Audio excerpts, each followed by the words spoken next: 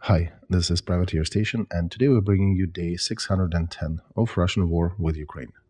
As always, with former advisor to the office of the President of Ukraine, Lieutenant Colonel Alexey Arestovych, Yuri Romanenko, and Nikolai Feldman. Today brings again a lot of news for them to discuss.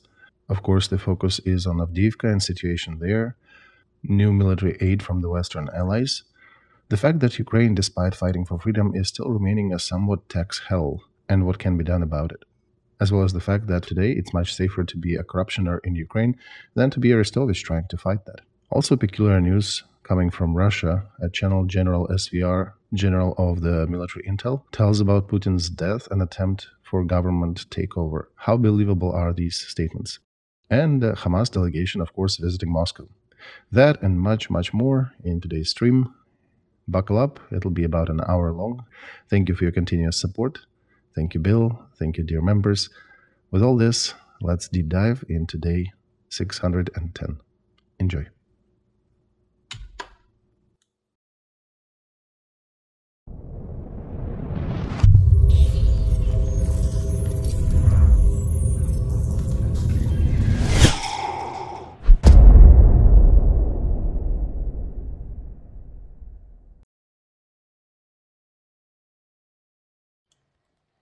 Hello, everybody. This is Project Alpha. My name is Nikolai Feldman, and you're watching a War Diary with Alexey Arestovych and Yuri Romanenko. Gentlemen, good evening. Good evening. Hello. So, we're again not in our usual Wednesday, but on Thursday, since, we previously came out on Tuesday. So, let's start with Avdeevka. This is the hottest topic.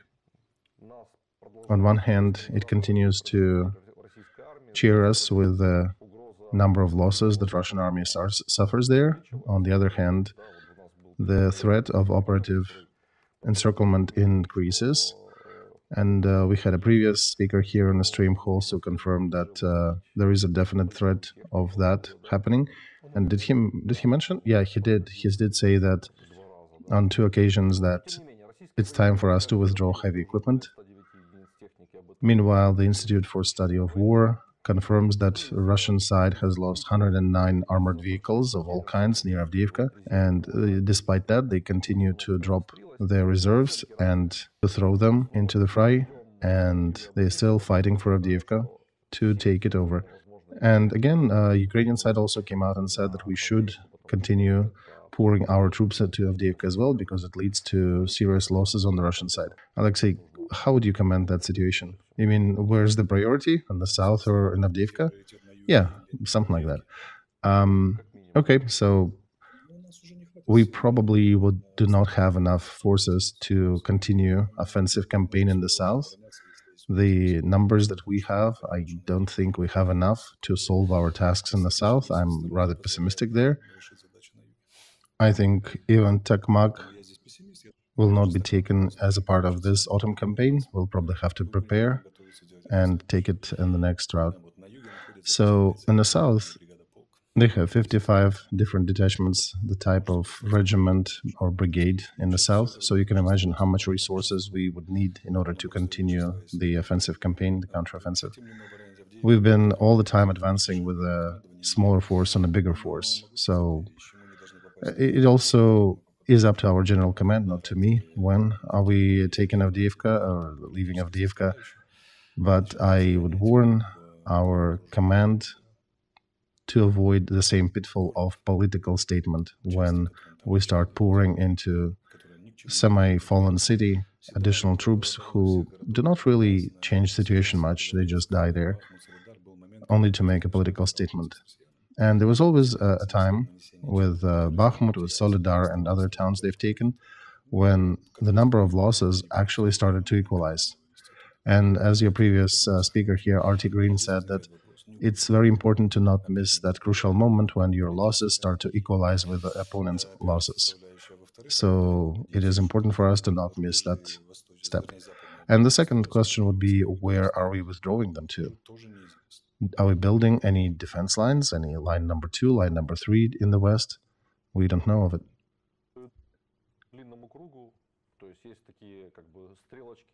And if we follow the arrows on a long pincers motion, if you look at the map, I'm not sure I'm using the right terms here. Yeah, let's call it long pincers. Hey, is there something happening with the sound, Nikolai? Is there's any suppression going on or what?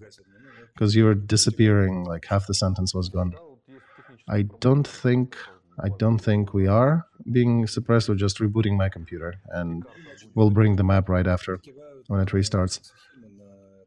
So Terracon and Cox chemical plant are being points of interest on the map, and basically saying that Terracon is probably the most dangerous point. Also, if you look at the pincers and the direction where they're going to, it's very easy to understand their plan, because the southern claw of pincers actually moved further, even beyond the level of our defense. And if they will break through in the north, then we'll have a lot of pain, a lot of grief near Avdeevka. Cox chemical is a very important object in that area because it's a complex of rebar and concrete structures, which generally is a good cover and a good stronghold for military. So they'll be trying to take it as well. And in the south, look, the overall motion here, thank you for the map. You can see the map, the arrows going around us, and you can see Orlovka right in the middle of the map between two pincers. That's where they are planning to join, to connect. And all that in the south, Vodane, they've been trying to storm that to create a platform in the future to encircle Avdiivka, and now they're trying to work on that success. We'll see. Maybe they won't be successful in that motion, but I'm rather pessimistic, or rather say realistic, in my expectations. But overall, you can see their general ideation. They're running towards Orlovka. And in the north, they're running to Stepove and Berdichi, and that's where the pincers will close. And if you don't even need to be military, looking at the defense of that line, you can say that it'll be a difficult proposition to defend that area. And historically, the areas like that were not successful in being defended, despite of the quality of troops you have, because the only way out of that situation is to cut the pincers. See the green areas at the bottom? You'd need to cut and cut the pincer between them, and then also do the same motion up top. And I don't think we have enough troops to do that maneuver. So the main point for us would be not to miss the moment when we need to withdraw troops. So how do we feel that? When do we know that it's the moment?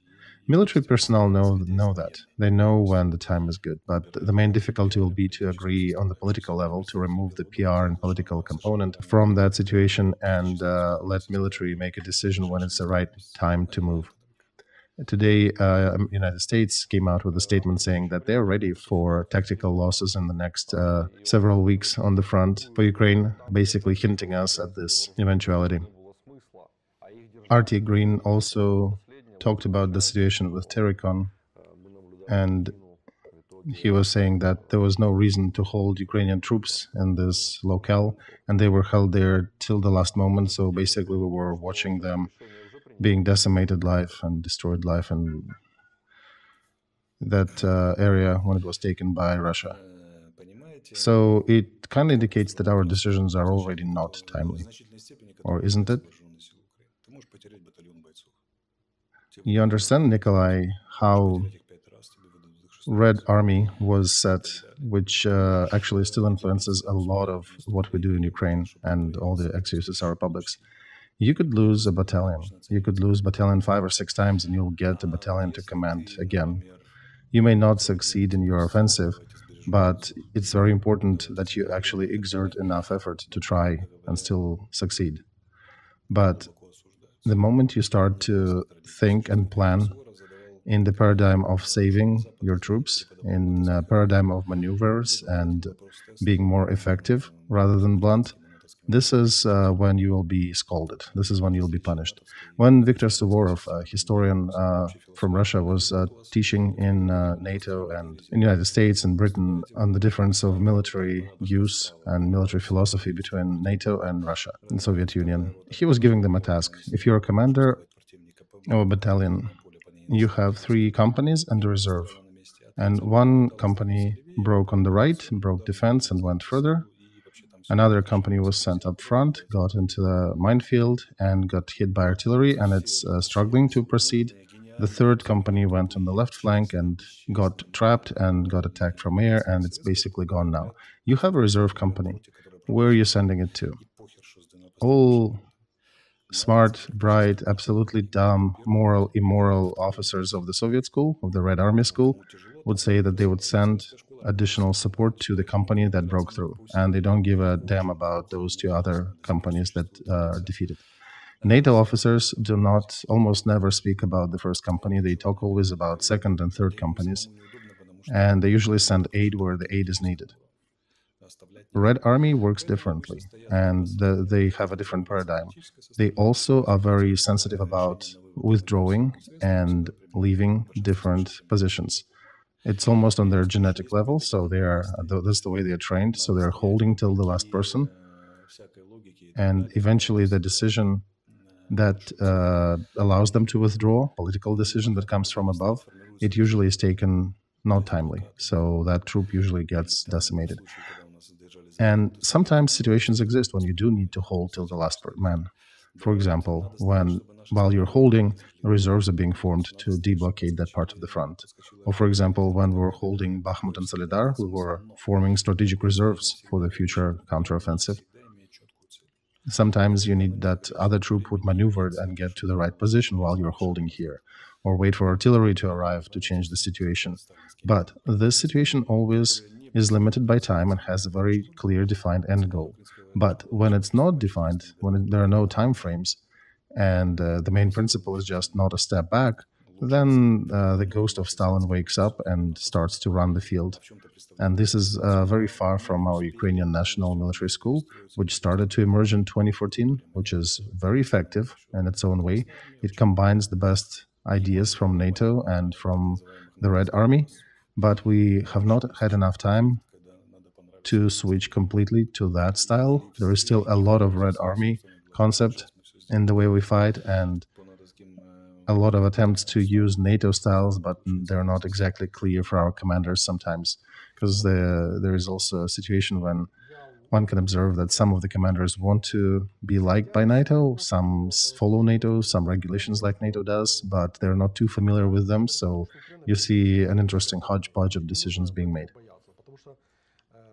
So I have another question here. Looking at what is unfolding near Avdiivka, I think it's right to say that Ukraine is switching to strategic defense, and we shouldn't be afraid of that.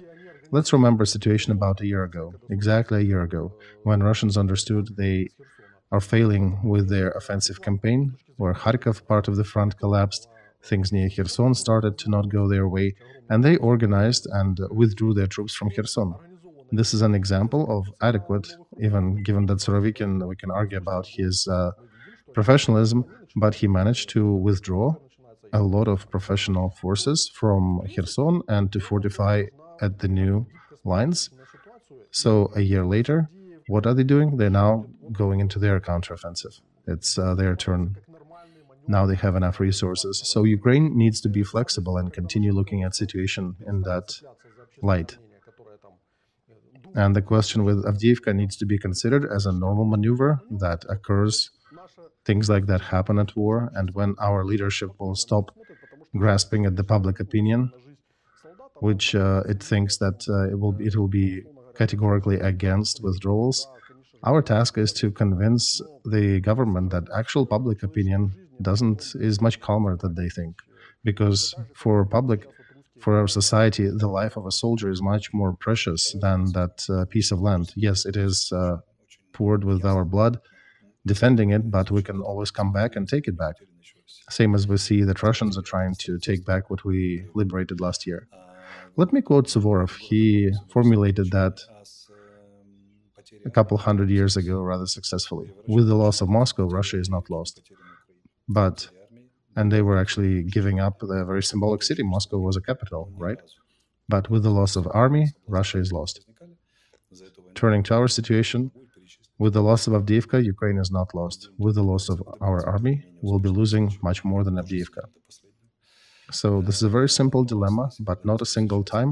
When we ran into that, we followed through in the right fashion. And I can count those cases. Ilovaisk, Debaltseva. Debaltseva we somehow withdrew at the last moment, but we're sitting there way too long. Popasная, Solidar, and now Avdiivka. Note that an absolute dumb by character and the external characteristics Surovikin, he actually turned out to be rather flexible to withdraw Russian troops near Kherson when it was time to do that. And he managed to even explain it to his political leadership why they needed to withdraw. And Russians have done it twice. They withdrew their troops from near Kiev, Kharkov and Sumy, and Chernigov in the north, and then they did the same thing on the right bank of Kherson, near Kherson. Then why we, supposedly smart, cannot still grasp that maneuver that would save lives of our soldiers? It's good to have a live soldier instead of a dead hero. One more clarification here. Artie Green was also talking. I'll be relying, since it was just a recent stream, so I'll be bringing examples. In Ukraine, it doesn't seem that we have an institute to punish the officers of the highest command for the losses and errors, and nobody is analyzing that. Even the same meat storm actions, I don't know how proper it is to bring that.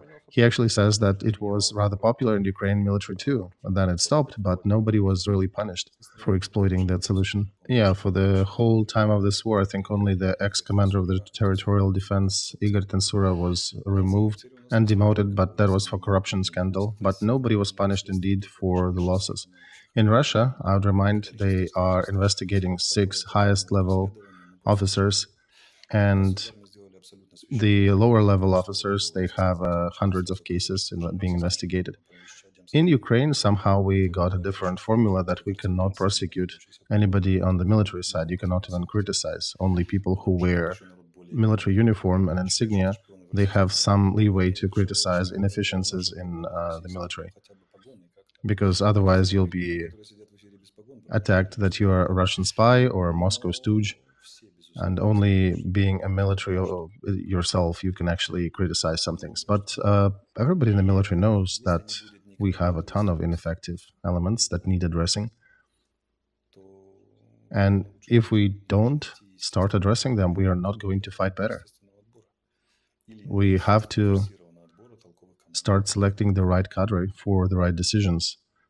All right, new aid arrived to Ukraine from several centers. Minister of Defense of the United States also announced additional aid. It's related with air defense and HIMARS and javelins, etc., and shells and bullets. So one way or another, there's additional aid coming to the front. Yeah, some people already came out and called this package to be the smallest during all the times. It's only 150 million, but hey, we are glad to get anything. 150, that's what they had, that's what they gave. But the main accent in this package is for air defense systems and anti-tank systems. So the most widely used, which play a big role on the front and is very important. So anti-tank, and usually it's controlled, it's guided weapons. Air defense, anti-tank, and such nomenclature, and thank you very much for sending it to us. Today, Zaluzhny had a meeting with 2 heads of Joint Chief of Staff from United States and also the leader from Great Britain, military high ranks from Britain. Official reason is discussing the strategy for winter defense, but I think the main element would be a discussion of what to do next when our counteroffensive did not achieve the goals, and Russia is now switching into counteroffensive mode, and they were discussing the flow and the maps of the winter campaign. So professionals understand that. As we see, it's more important for us as a society to come to grips with reality. War is a long event, it's protracted war, so if we withdraw today from one place, we'll come back and take it tomorrow. There is no reason to cry over every piece of land that will not lead us in any good place. We need to be calm and take these maneuvers calmly the way they happen, and often timely withdrawal becomes a good condition for the future victory, and usually is. If the army maintains its core, then it has more chances to win the war overall. But yeah, we need to be preserving our core cadre. The number of cadre we burned in defending Bakhmut, I would think there'll be a lot of criminal investigation after. But that's just my point of view. To the other front in this world, Israel and Hamas. The defense forces of Israel said that at the night of 26th, they sent some tanks and infantry into a raid on the north territory of Gaza. So it seems like the ground operation had started. The operation at large was postponed. The United States are asking Israel to postpone the operation. But regardless, this operation still starts, right? How do you see that? Nikolai, this is not a ground operation. This is one raid. Ground operation is large and loud to hold the enemy's forces and to overwhelm them. What's the difference is that in the Lebanon war, when Israel did not want to fight Hezbollah en masse and was trying to respond to individual soldiers being captured by sending special companies of special forces to take them back. As a result, they lost a company of special forces, lost a few tanks, and would not achieve their goals. And that lasted for about a month and a half until eventually they mobilized big numbers and they started succeeding. Because war, first of all, is the war of big numbers. The God is on the side of large battalions. That's an old saying. And when the ground campaign actually starts, you'll see. We'll all see that. This was a single raid, and I think it was part of the forming operations in order to be able to start the larger one. So one more question about the Israeli situation overall. Vsevolod Zelenin, who was here maybe 5 minutes ago before our stream, he was bringing our situation as an example at the beginning of war and how it is being engaged by Israeli military colleagues, first of all. And they're saying that somehow in Israel, they're losing all the information war, unlike the Ukraine at the beginning of war, which showed very successful story of the information resistance to Russian attack. And why do you think is that? I'll be blunt, they did not have Arestovych in Israel. That's a very concluding answer. Do you want to add anything to that? No, that's it. It's not comfortable to praise oneself, but de facto. Indeed, Nikolai, Israel information component is somewhat lacking. It was the level of last century, and up to date, they're losing that situation to Hamas. They indeed have a lot to learn from Ukraine and frankly from Hamas as well, because Hamas is playing very loud and very systemically on the media field. So that needs to be considered. All right, Ukraine is on the list of 5 countries with the worst taxation system, according to Tax Health Index 2023 from Foundation 1841.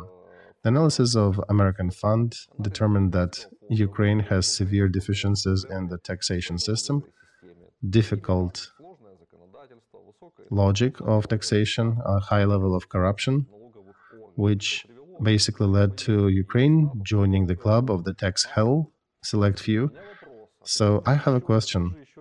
What else are they looking for? What exactly are they looking for when they compile these interesting statements that portray our amazing country in such a horrible light? Why don't they listen to International Monetary Fund, who is singing asanas to Ukraine? You know, that describes the state of the information war a year and a half later from the beginning, when it's other specialists who are carrying it on their shoulders, and the ones who were initially doing it are not, at least officially they're not. And some actions, they bring a lot of information on their shoulders. Some actions, you don't even need to comment. You can just smile and write one line that the action was so strong that it talks about itself. And according to the information warfare, information needs to provide to support the real actions of people who are making decisions. But there are other situations when leaders are not in a hurry to be effective, to make certain strong decisions. Then the role of information component is to support the morale, the information component, and to just carry people over until the decision is made. But eventually this resource runs out. You can be triple genius in the information, but if there are no decisions being made to follow, you cannot carry it forever. Same as in Inhabited Island by Strugatsky's, when they were describing the principle of those emitting towers that were zombifying people. They were saying that you can tell people, you can impress on them that anything you want, but you still need to feed them, because you can only impress on the hungry person that he is not hungry only for a short while. After that, he'll just go mad from incongruence of reality and what he believes in. Same thing here. You can only feed informational component so far. After that, you need to start making actions. And when on the indexes of economic freedoms and taxation simplicity and taxation freedoms, it's difficult to deal with these points for any of the information people. You need at least to send an explanation why is that happening. Or perhaps your communication needs to be carried like this. Indeed, we were acknowledged to be a tax hell, and we are on 123rd position in the world out of 200 countries. We're definitely in the lower half of it, and we need to explain it somehow. So then we would need to come out and say that, okay, friends, we were planning these reforms, but 2 waves of COVID and war precluded us from implementing these reforms. Right now, during the war times, it's very difficult to continue with that. And we understand your concerns because you are supporting us monetarily, but at the moment we cannot really do it. And the society then buckles and says, well, damn it, when are we going to have a good time? But at least they would understand what's going on. Our problem is that we don't even have that communication. If we are in the top 5 hellish taxscapes in the countries in the world, at least come out and explain why. But instead, we add this topic to some prohibited topics that are not to be discussed. That's speaking of the country that is fighting for freedom, right? I'll open you a serious mystery here. Do you know how it looks from afar, how it is seen by people who are busy with the professional information agenda in the world? When they look at Ukraine, do you know what they see? They're telling you look like the country that says that it's fighting for freedom, but in reality, it's fighting for a change of sovereign, for a change of allegiance. And you are afraid to not be liked by new masters, basically changing Moscow for Washington and Brussels. And you look like you are cowards who are cowardly enough to not even acknowledge that fact on the level of information communication. And that's kind of the behind-the-scenes conversations. And they're not even talking about freedoms, because how do you explain censorship? Men locked inside the country, economic not freedoms, informational lack of freedom, and unspoken order of taboo subjects, of plenty of taboo subjects that we cannot discuss about. For example, you cannot discuss about lack of freedom, about real image, why our economic position is the way it is. You're immediately being attacked by a bunch of people here in Ukraine for being a baddie and working against Ukraine. So imagine you're going to see a doctor, you have a 4th stage cancer, and you're being told anything but true. Or less dramatic example, if the tooth is falling apart and you go to a stomatologist and he's looking at that and saying, yeah, we can treat it, but we should not be telling him what's happening there. That's a bad proposition. And if we don't communicate with the world at large about economic problems, it can be read 2 ways. We're either doing it on purpose, we're holding people in economic hell, and that means that we are just villains, straightforward villains that need to be addressed, or we are unprofessional to the degree that when we are in a tragic, dramatic situation, we cannot even communicate properly what's going on. And I suggest our viewers to pick the right version. Please write in the commentary about all these, under all these streams.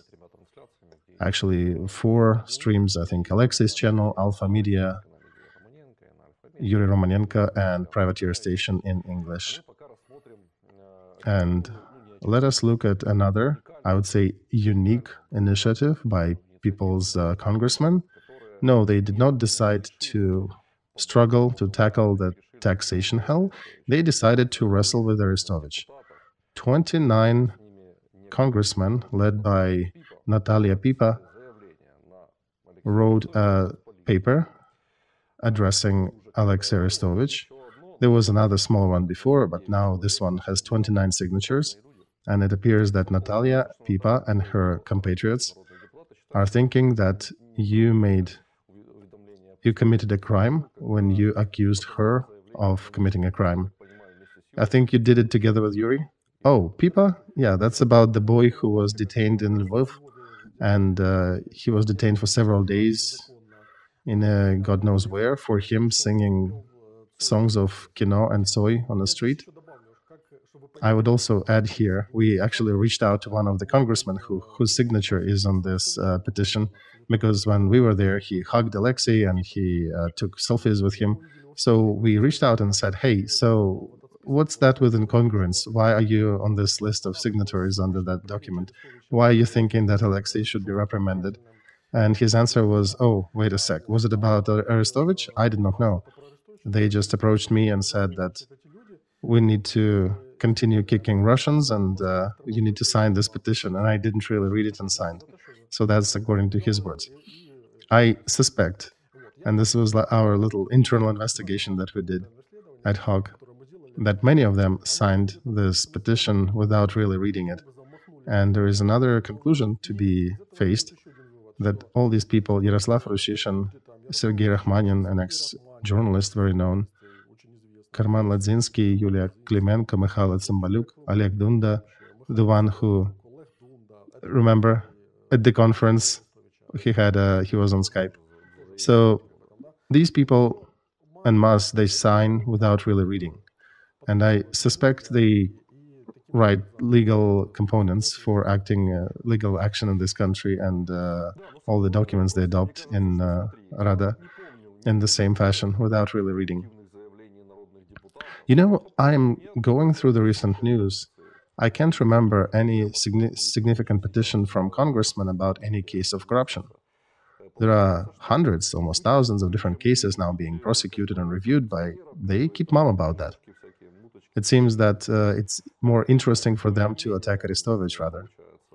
And Arestovych is probably more dangerous to Ukraine than corruption, because the whole 29 congressmen are signing a petition because you were defending a minor who was singing a song in Russian. Yeah, let's take a look at this situation with the eyes of a foreigner who is monitoring information field in Ukraine. With last name Arestovych, there are 2 news in the media field.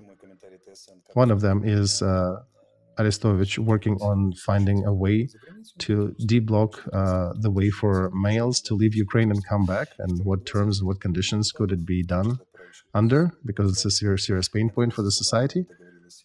And the second one is that collective petition by congressmen attacking Arestovych for a situation that was supposedly done unjustly to a minor. So what do they see from afar? They see that Arestovych is trying to fix some things here, and congressmen are attacking him. The case about that minor who was singing Tsoy is absolutely ridiculous. He is being illegally filmed without his permission of his parents, being put online. Then he's being detained and captured somewhere by local police, nobody knows where, for several days. After that, they shame him publicly. They force him to record an apology for making, frankly, no violations. So they make such a trashy case that looks like a huge violation of human rights in the eyes of all normal people. So I start a case with police, local police, and it is not a topic of language, it's a topic of individual freedoms, especially individual freedoms of minors. And the violations were done by country bureaucrats, congressmen and police in conditions of war, when the country is at war, which makes their crimes immediately, escalates them to the heaviest degree. And by the way, to the honor of that people's deputy, the congressman, he actually wrote me separately and apologized for his signature, stating that he is withdrawing it and he didn't know. But the organizers of that petition, they're trying to initiate another criminal prosecution of myself because supposedly I invented the reasons to attack them and I invented their violations. They don't know their own laws. The law they're referring to when punishing the minor, it actually was aimed at the performers who supported Moscow.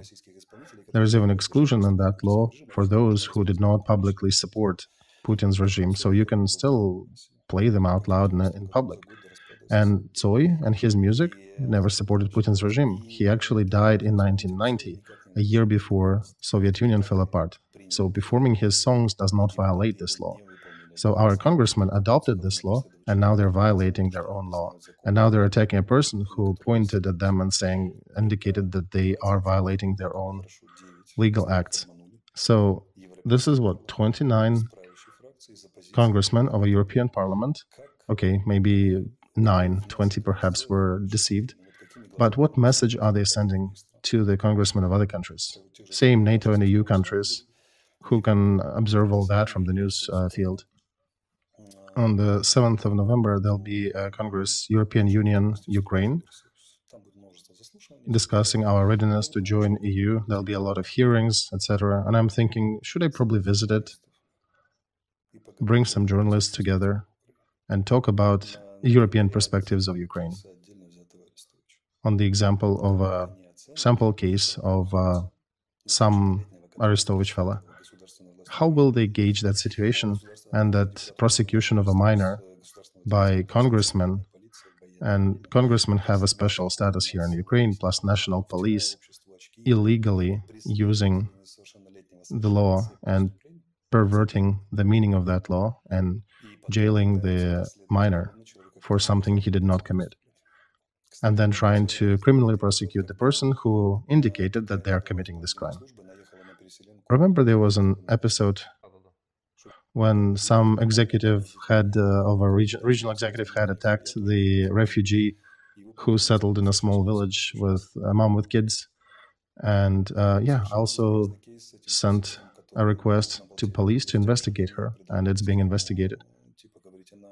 Another ugly element was when some girls attacked a cab driver for not speaking Ukrainian when he was providing service.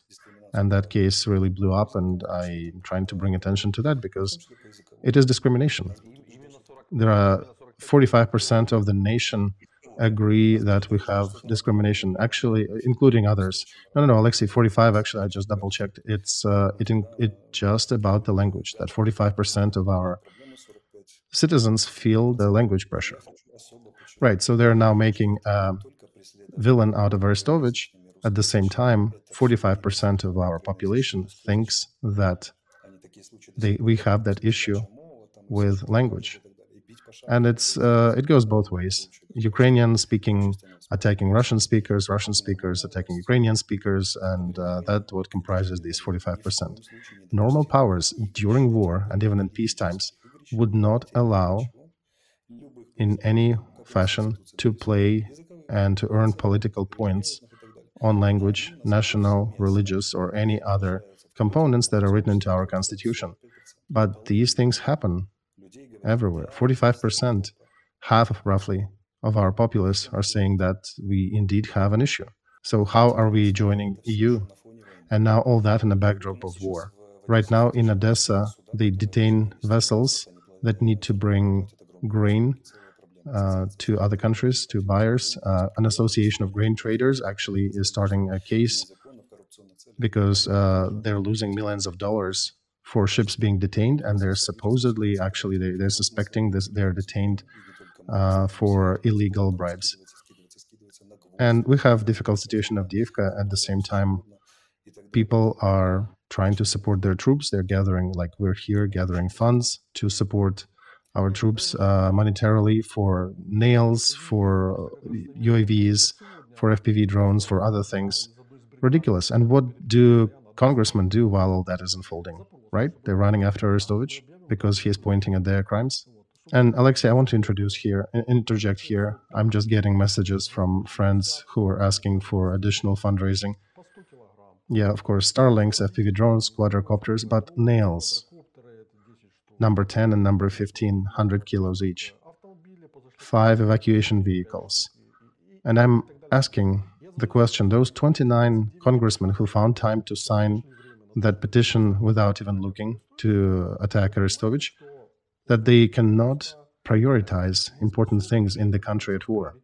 Because while the whole country is volunteering and gathering all these things that are lacking at the front, you congressmen are just wasting your time granted to you by your voters, and you waste it on some stupid stuff instead of providing aid to our soldiers dying on the front or providing protection from abuse to its citizens, because our government doesn't have enough wits to connect huge resources that it's now getting from the West to send them to the right points where they're needed, instead of putting that in their pockets. What really tipped me was that Rachmaninov, who showed up on that list, was a brilliant journalist. Yeah, he was, I think he was a participant in the National Defense Committee, so that's where we may have tickled him. And I have a good question. What did their committee actually work on in the last year and a half? And if you shake our huge parliament and look for solutions, one will find that they have no solutions. Besides some slogans, most of them which are really awful, and attempts to reshape our constitution and human rights in this country, and that's it. That's the quality of the parliament we have. The government is not reacting to a ton of problems that we have related to deaths of soldiers, to difficulties that civilians face. And what are they doing? They're trying to justify the crimes that they've done against a minor in Lvov, on public, on camera, many times. And they call it the fight for national security of Ukraine. I would say they're disrupting national security, because these violations en masse, supported by congressmen who are supposed to protect our constitution, this is what a disruption of our security of Ukraine. And who can give them the right judgment?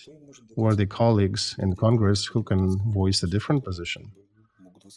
Where is the Committee for the Freedom of Speech, which was headed by Shufrich up to recent times, but now that he is gone, somebody is still carrying the banner, right? Where are they? Where are the other branches of power? Well, of course, we'll make sure that judicial power does it right at the end, but it's a long process. So I'll just report the results at the end. I won't give you details as we go, but at the end, I think we'll surprise everybody pleasantly, and we'll send the money gained from that to support our military. So yeah, everybody's keeping mum.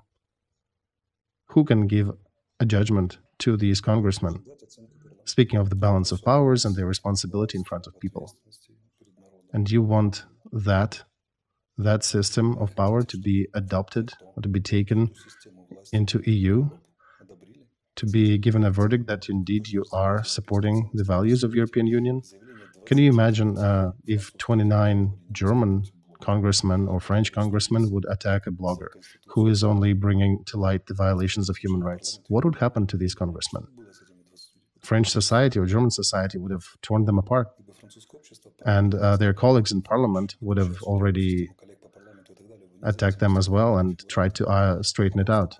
And not just for the actions, but also for not knowing their own laws and provoking that situation to go deeper and peddling this crime that they committed further.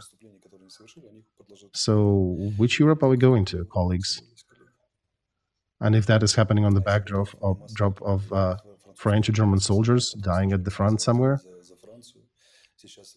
I can't even imagine how that would be seen in the media field. These congressmen would be but a smudge on the page of history after that. They would not be able to fix their reputation after. That would be the last thing they've done as a congressman. So that situation shows a distance between the level of our politics and the pretense that we put up on our banners. Formal is joining EU and joining NATO. Informal, how fluffy and good we are. And the second, a huge abyss between the fighting war, society, and power. The army is fighting, society is doing its best to help the army, and these guys are basically causing us more harm and more damage in the media and field of rights. Who, where, and how can judge them, can evaluate their work? Let's do it here on the stream. We can, and let's suggest our society to also chime in and evaluate what they think about it. Guys, let's also show how we're different from all these congressmen and close the fundraising for evacuation vehicle for 114th Brigade, 134th Battalion. I put a link now in the description to that video. It's an Alpha&Omega on my stream and on Alexey's stream. Out of 250,000 hryvnias, just think about it, 250,000 hryvnias people are raising to evacuate their wounded. They already collected a share of this amount, so we have about 160,000 hryvnias left. Side note, from Privateer Station, current exchange rate is about 3 cents per hryvnia, so right now they're raising about $7,000 for evacuation vehicle. This is a shame for our country that our government cannot fund evacuation vehicles, and private citizens have to do the fundraising for that. By the way, Yuri, with our recent collection, remember we raised funds yesterday for the drones? So I had a funny comment. The guys who were asking for this money, we transferred them the money. They today went to purchase the drone, and they actually went to the store. So the store owner, where they could get one, is smoking there and telling them, imagine I saw yesterday that Arestovych was also raising with his friends some money, but they're probably stealing everything. I actually wanted to pitch in, but I had a friend who told me, don't, because everything is being stolen. So these guys are actually showing that here, these are the money that they raised. They just transferred them to us. We're here to buy them. So he was very impressed. And then they also went further. They actually showed how much Alexey personally transferred to their account. He found it hard to believe. But actually just wanted to make a side note here that we are gathering these funds to the cards of our detachments that have cards to pay for their expenses. We are gathering funds into these cards so they can pay everything directly and we don't even touch this money. So please, everybody, let's support that. Evacuation vehicles are saved lives of our soldiers. Two other news. The head of foreign affairs of Hungary on the conference in Belarus remarked about two priorities that he sees in order to avoid a big war in Europe: to cease war, to stop this war, and to restore civilized conversation between West and East. Together with that, Minister of Slovakia, Robert Fico, made a statement that Zelensky's peace plan is not realistic and Slovakia is not going to support EU sanctions against Russia without analyzing its influence on the internal situation in Slovakia.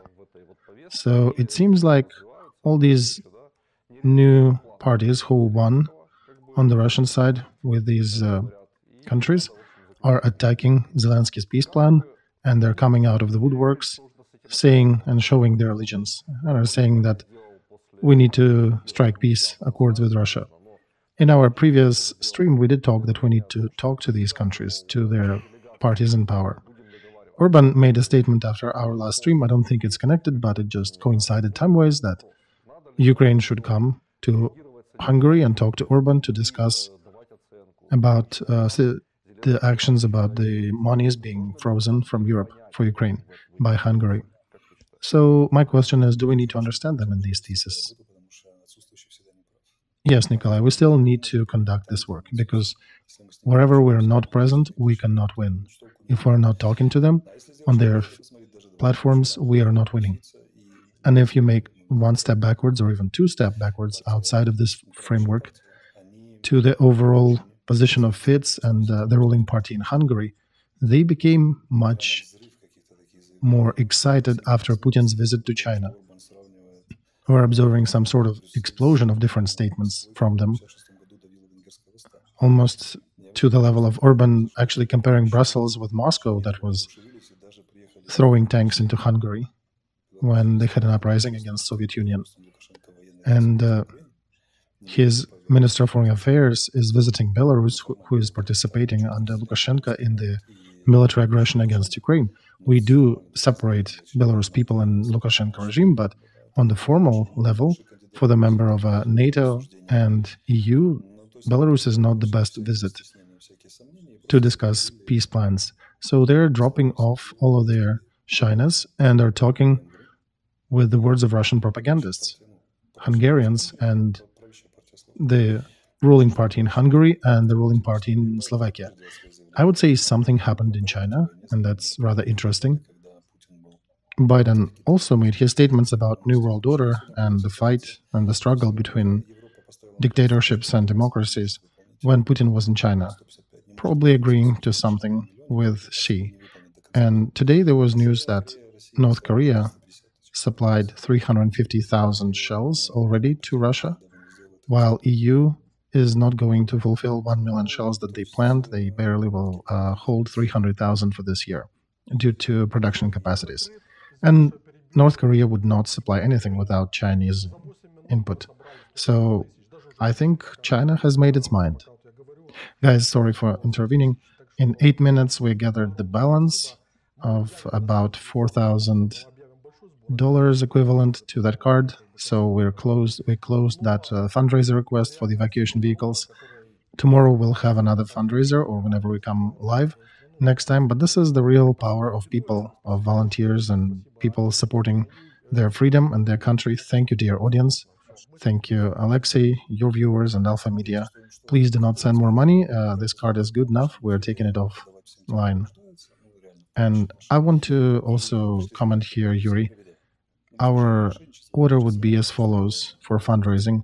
We are bringing requests. Please bring up the fundraising request to us. So first we check the reality. How real are these requests? Are these real detachments, real military detachments that want to address our streams? Please send letters to us. Please leave your messages with phone numbers and points of contact so our people can verify that you are for real. And then within a day or two, we bring it to the next stream and we do the fundraising. So it literally takes us about a day or two to verify all we need to verify, and then we can proceed. And thank you, huge thank you to our viewers who close these critical fundraisers in just about 10 minutes. Yuri interrupted you there a little bit. Are you finished with answering the previous question? Yes, my message was we need to be everywhere and talk to everybody, because everything can be won only in a concrete debate with the concrete arguments where we need to try to understand them and try to bring our point of view and our issues to them. This is the only way we can succeed. And all the changes, they aggregate gradually, but they manifest rapidly. And even in Hungary, this is just the ruling party. President and the population think different. Same in Slovakia. So we need to make sure that we do not just rely on statements of our foreign affairs. With all my respect to them and their work, it's just them. We need to also all chime in and participate in these conversations. From United States, Mike Johnson was selected as the Speaker of Congress. What is he known for? He's a pro-Trump, rather conservative congressman. He actually was speaking against aid to Ukraine, but right after being appointed, he said that he has nothing against supporting Ukraine. Nikolai, their position sounds a little different. In America, everything is very precise. He was never considered to be anti-Ukrainian. He was very conservative in regards to spending American money, the money of American taxpayers. So he was not bluntly against funding Ukraine, but he was insisting that we need to verify how these monies are spent. We need to be conservative in how we spend the money of our taxpayers. When we have so many internal problems, this is one of the main slogans of Trump and his surroundings and his supporters. and anti-Ukrainian statements that Ukraine is bad and it shouldn't be supported, just like Orban says. He never afforded himself these statements. And one needs to understand the moment politician becomes appointed, becomes representative of a bigger group, he changes his tune because he now needs to represent different forces, different parties. And now he says that, of course, let's control things to a higher degree, but we're not against of supporting Ukraine. He was basically, how to translate that, he was for a very detailed audit and control of American money going to Ukraine, which is good. And he even said, now I'm ready to discuss the aid that we're sending. Let's address that. Let's address that in sessions and review where we send money to and is it effective. That shows once again that arguments work, that debates work. His colleagues explained to him, and not only that there are different things, different factors. Let's divide aid to Ukraine in the face of it turning completely into one big bucha, and of course a valid concern of spending American taxpayers' money effectively. So let's reinforce the controlling function, but we should not completely stifle the support because there'll be lives of people on the back end of it. And if we don't do, that'll be American soldiers stopping Putin sooner or later. Pashinyan in Armenia started the public process of expelling Russian troops from Armenia. He stated publicly that there are no advantages to hosting Russian troops in Armenia. That led us to a decision that we need to diversify our investments in terms of security. So Armenia is looking for new allies, and they make a public statement about that. And a related question, a simple one, how, in what way Russian troops would have to leave Armenia after all these statements? Well, if he denounces his participation in CSTO and 102nd base in Gyumri, and how many Russians are based there, then Parliament of Armenia can vote. It's a parliamentary decision about presence of foreign bases on the territory of the country, the same way they continued Kharkov agreement about prolonging Russian presence there. And then later the government can find ways to do it. But since Armenia is a parliamentary republic, not so much a presidential republic, but he's of the same coalition, so they can address that and they can change situation. He is basically thoroughly removing the force that both brought Armenia into a dead end and also is attacking him personally. And he actually destroyed the Karabakh clan, pro-Putin clan, to such a degree that many of them chose to surrender to Azerbaijan instead of coming back to Armenia to face the court system there. And Armenia has now good relations with some neighbors. Also, there are bigger countries, France, Greece, United States, not the last countries in this world, that might lend a hand, and he probably got some guarantees or figured out a plan that he can lead Armenia in a stable fashion through a very narrow pathway and get rid of Russian influence in that area. All right, one more interesting moment. I think we need to comment on this, because people are writing a lot in to personal messages. General SVO, rather well-known Telegram channel in Russia that often leak a lot of interesting things. Right now, they're putting that they posted that Putin has died in his residence in Valdai at 10 p.m. Moscow time, roughly.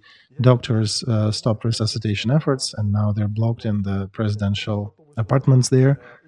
And I'm just reading that and remembering the movie about death of Stalin.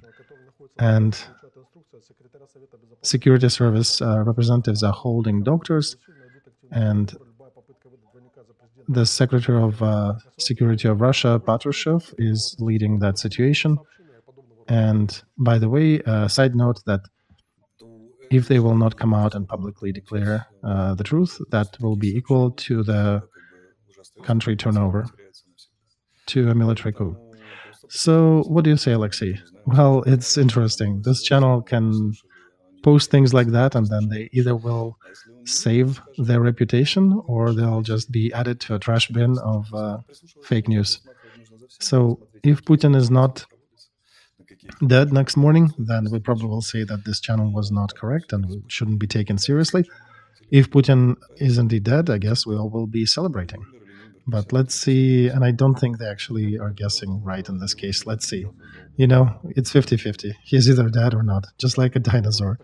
Pink dinosaur. He'll either come from behind the corner or not. Exactly. All right. And one more news we wanted to bring up today is news from Russia. Delegation of Hamas with the leader of their political bureau movement came to Moscow.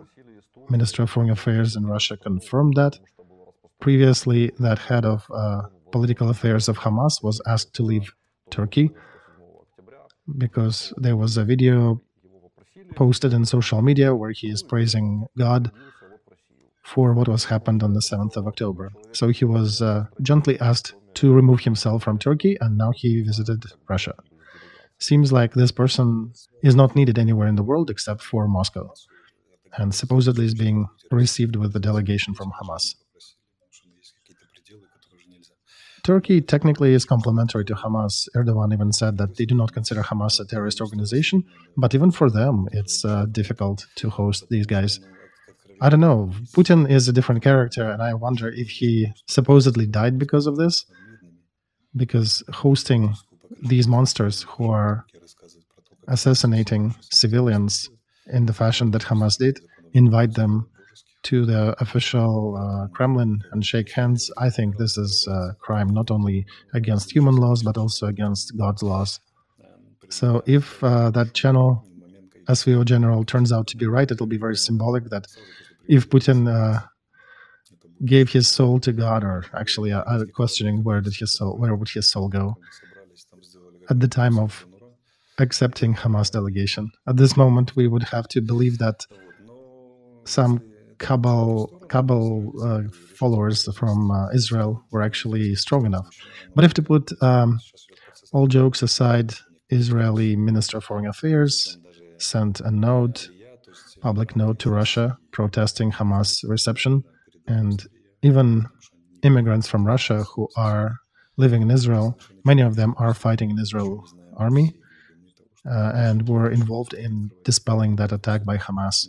We're still yet to learn a lot about the atrocities they accomplished during those several days, the Hamas attackers on the Israeli civilians. So when we see again this demon accepting these cannibals and murderers in Moscow, I don't know how far needs one to fall to believe all that and to shake hands with murderers. And here's a good time to ask a question to Fitz and Urban. Okay, you support Putin. Now, do you support Putin shaking hands with Hamas? What is our embassy doing in Hungary and Slovakia? We should be rather active there right now, inviting local press and ask a public question of Fitz and Urban leadership. What's their position about Hamas' visit to Moscow? And catch them right there. That would be a good communicative policy, a good communication strategy. Communication needs to be attacking. Defense is a death of a revolt or change of powers, I guess. So our only solution, our only path forward is to be active in the media front as well. Thank you, gentlemen, for being so active tonight, for discussing all these news. Thank you again, everybody who helped us. We collected 205,000 hryvnias in about 8 minutes. Tomorrow we'll have another stream with Alexey at 5 p.m., a more philosophic aspect of it, the one that's usually on Fridays. So come in, Privateer Station, we'll try to translate. Have a good night.